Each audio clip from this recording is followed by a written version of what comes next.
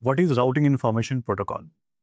Routing information protocol is a dynamic distance vector protocol that uses number of hop count as a metric to find the best path between the source and destination.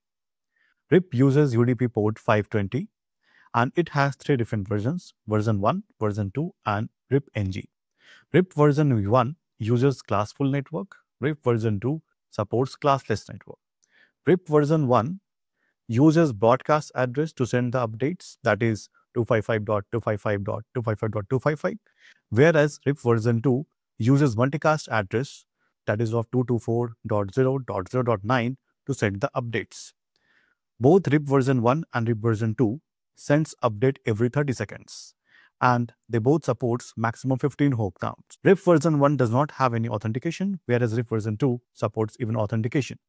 In the RIP-NG, it supports IP version 6. That's all about the RIP. In the next video, I will be discussing about the fundamentals of the OSP. Thank you.